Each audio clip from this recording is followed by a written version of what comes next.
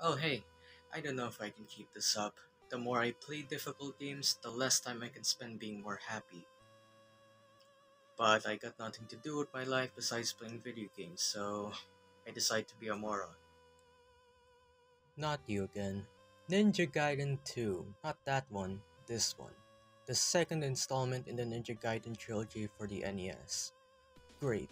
The game was first released in Japan on April 6, 1990, in North America on May 1990, and in Europe on October 27, 1994. The game is titled Ninja Gaiden 2 The Dark Sword of Chaos. In Europe, it is called Shadow Warriors 2 The Dark Sword of Chaos, and in Japan, it is called I Give Up. A monthly American video game magazine called Electronic Gaming Monthly previewed Ninja Gaiden 2 in late 1989 and early 1990. Nintendo initially introduced the game as an arcade game for their Play Choice 10 system at Chicago's American Coin Machine Exposition in March 1990, which was marketed as a sequel to the first Ninja Gaiden arcade game. The game also had ports published for the Amiga and MS-DOS by GameTech in 1991. Well, here we go again. A sequel to a franchise that I have to play for the sake of my existence. Gotta stay close to your identity, people. So here's the plot. After the first game's events, Ashtar, the bad guy who controlled the bad guy from the last game, is informed of that bad guy's defeat. He plans to rule over Earth by opening the Gate of Darkness. Meanwhile, Ryu ran into a bunch of thugs and some sort of monster. An anonymous person met Ryu after the fight and he told Ryu to go to the Tower of Lodja to save Irene, the girl we met in the last game. On the way to the tower, Ryu got ambushed by a goon, and the goon told a little bit about Ashtar. Ryu made his way to the top of the tower, found another bad guy, and found Irene, or so he thought. It appeared to be Ashtar in disguise and he shocked Ryu using his sword. Johnny Cage appears and Ashtar disappears into the maze of darkness. He revealed that his name is Robert and he's with Special Intelligence. Robert talks about the Sword of Chaos, or Ashtar's sword, and he tells Ryu to go to the maze to find Ashtar and Irene. We run into Ashtar and he starts talking about evil taking over the world, something like that, and we somehow ended up at the North Pole. And let me just show you this. What an absolute masterpiece of a dialogue.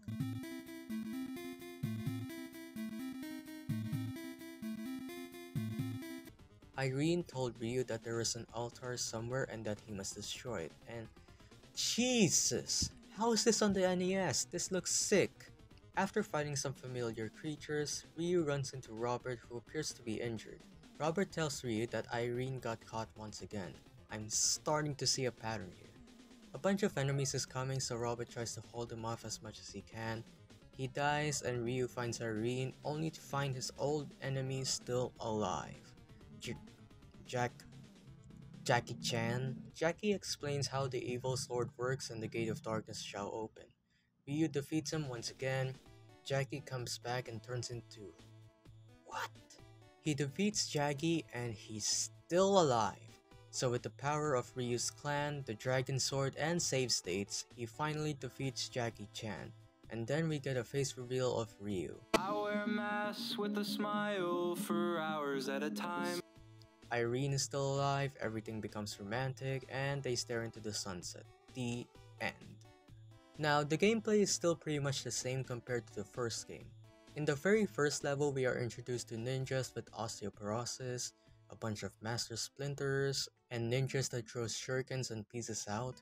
You also have these red orbs around the area. Hitting them gives you random power-ups, with the most notable one being the clone power-up. This is a really useful power-up throughout the game, so you can only have up to 2 clones with you. It's really vital to have a clone throughout the level. The first boss is not all too difficult, he just walks around and then he charges at you. If you're clinging to a wall, let go right before he charges to that side. In the next act, now we have Jason Voorhees running at you and the most annoying enemy in any game. Birds. Right after the train section, we are now on top of a mountain. How did that happen? The air keeps pushing us and it is infuriating. The air changes directions without giving you any second of preparation, and because of that, the air will just push you off a cliff. Like, How is that even possible? I know we're on top of a mountain, but that does not explain how a ninja carrying a katana keeps getting pushed by a freaking wind. Another thing I want to point out is that on each side of any platform, you can climb up and down like a ladder. It's just not plain obvious, it looks like it's part of the background or something. I just realized this 10 minutes into the game. Moving on to the boss, this is creepy. The boss sends out a group of spiders. The spiders are the most irritating part of this fight. If you try to go up, the boss goes down. If you try to go down, the boss goes up. But the boss gives you a little amount of time for you to land a hit. On to the next level, oh my god! You can't see where the platforms are. This is ridiculous. It's not as annoying as the wind thing at the last level, but here it's easier to fall off without knowing there's a gap there. I want to point out the second worst enemy of the game. These guys. They like to jump around you and roll around. They are so annoying. Right after that area, you enter the tower. We also have this new guy that throws fireballs horizontally. I like to mess with this guy a bit, though he packs a lot. You need to land a ton of hits to defeat him. Afterwards, it's on to the next boss fight. We are fighting some sort of robot and he throws projectiles at you. He flies around, so you need to get a hit for the robot to land. I'd say this boss fight is easier than the last one, as long as you're careful. We're in hell now. We have these things that float around and shoot 4 projectiles. It's hard to see them when the background is fire. Like, what am I supposed to do here? Shortly after this part, we move on to... oh my god. This is torture. I don't know which is worse now, this, or this. But that's not all. The water becomes more annoying in the boss fight. You have this thing in the upper middle and sometimes its hands come out of either side. Whenever you get hit here, it's easy to get pushed by the water and it's hard to get back up. But this boss fight is actually pretty easy. You just need a good amount of health and patience. So you move on to this sort of dungeon area with spikes around. You have less room to move around these areas and it's easy to lose a ton of health. And come on, what's next? Muddy water? Quicksand? These guys never run out of ideas to give you a migraine. Obviously, the platforms are slippery because it's all ice. There's not much to say here other than these spiders who shoot fire at you, that's it. The next boss is Ashtar. This fight can be pretty annoying and it takes a while to finish. A bunch of fireballs come at Ashtar and release them in the exact same way. After that, he teleports. There's no indication of where Ashtar will appear next, and fight is tough, but I gotta admit, the stage and the music during this fight rocks. We're inside a cave in the next stage. This stage can be a bit confusing with these destroyed buildings covering the screen, and now everything is red. On to the next boss fight, we gotta defeat 2 gargoyles. They jump and shoot gums at you. Moving on. Next we have the most disorienting background in NES history. Now we're in whatever this place is. Then we gotta fight the bad guy from the last game. Not much has changed compared to the first game, but it is still incredibly annoying. What the hell is this?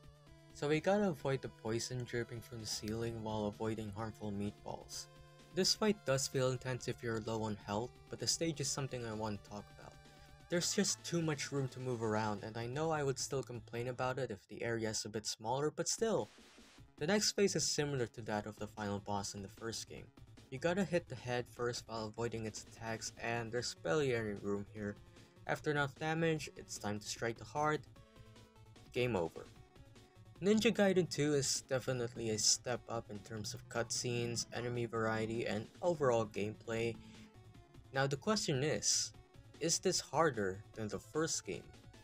Yes, but not a whole bunch. This game has a ton of gimmicks that will definitely mess you up.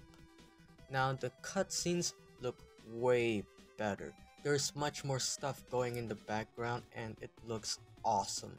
The new abilities are so helpful in this game. While the new abilities are great, that doesn't mean the game gets any easier.